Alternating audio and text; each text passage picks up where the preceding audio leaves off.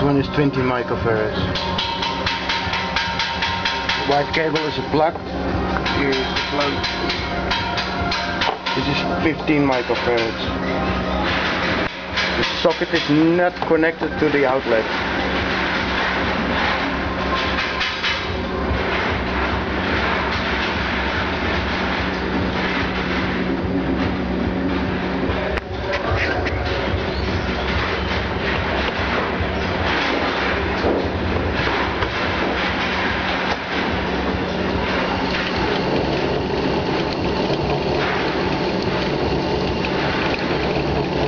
What's coming out of the motor. You see, this cable is connected to this socket, and I can now start plugging in my lamps. Oh, another one. Okay, this is what I'm pulling now, and I'm gonna try to get that a little bit better. Yeah, there we go, that's already one. I'm dialing here the numbers. So here, this is the start cap actually. Push it. Okay.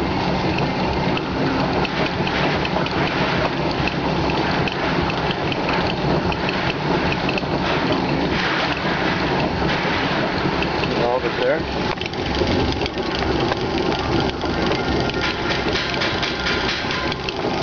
These are 20 watt light bulbs, so this is 40 watts I'm taking out now.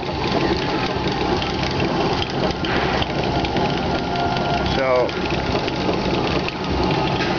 this is the alternator, this is the prime mover,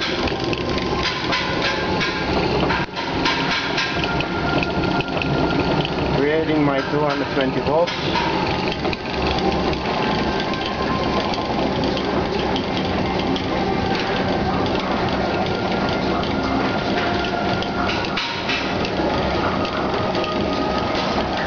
A light problem in my own house, so we'll just chuck that down.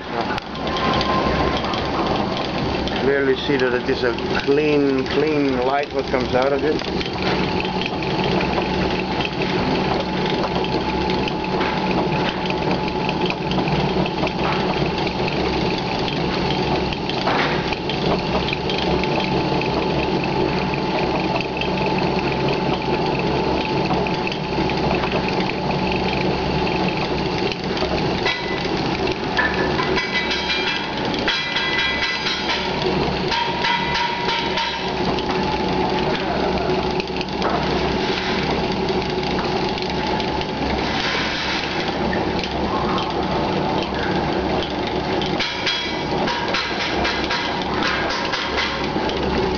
So again, another success in the RV.